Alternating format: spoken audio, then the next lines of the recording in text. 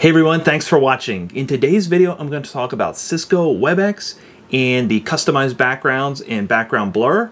I'm going to show you how this feature works. It's pretty straightforward. And at the end, I'm actually going to talk about how to get the best image out of this feature as well. So stay tuned for that. If you're new here, consider subscribing. Give me a thumbs up if this is helpful. Let's jump over to my computer and we'll check it out right now. Okay, so here we are. I have my Webex window open. As you can see, this is the pre-meeting experience. It shows a self view, so I can actually test these, my camera angle, my lighting, and my background before I even join the meeting. As you can see in the upper right-hand corner, there is a change background icon, and I have a couple options. I have the none option, which is what I'm doing now. This is the default. This is no effect at all. I have blur, which I'll put on. You can see it does a pretty darn good job of blurring out the stuff behind me, and I'll talk a little bit more about the performance of how this all works at the end. And there are backgrounds to choose from. Now there's a lot of, not a lot, but a couple of Cisco predefined options. This is a nice executive office. There is a home office in the woods, a beach scene, and then a couple others as well. Last but not least, you can actually come down here and choose your own.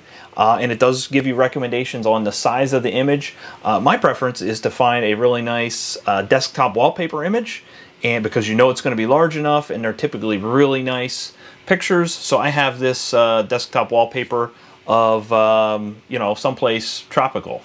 Anyhow, set that up. You can see those options and get it configured the way that you like it, and then you can start the meeting. And I'll show you in just a second how you change the backgrounds once you're already in a meeting. From inside of a meeting, the options are very similar. You can come up to the upper right-hand corner again and choose the drop-down. You'll see the change virtual background option there. It's going to open a window, again, a preview window, so you can apply the effect before you go live with it. If you change it, then simply hit apply and it'll be active in the call.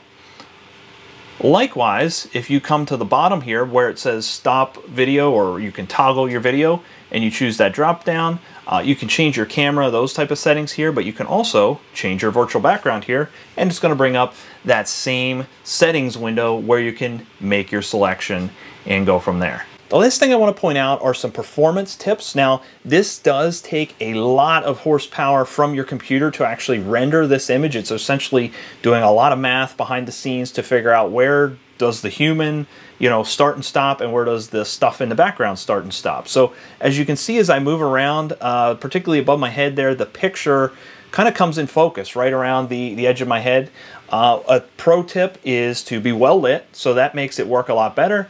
And then also, if you can, be in front of a background that is solid color, right? Or something that is doesn't have a lot of lines and stuff in it. So it's detecting, you know, where's the line around the edge of my head, and it intersects with the picture frame, and that can give you that effect that you see there where there's a little bit of stuff that's not edited out. Now this is the background blur, so it's more discreet, it's a little harder to tell. If I change this to an image, you can see as I move around, occasionally something will pop through. There's that picture frame. Make sure that you are well lit, and it's going to do a pretty darn good job for you.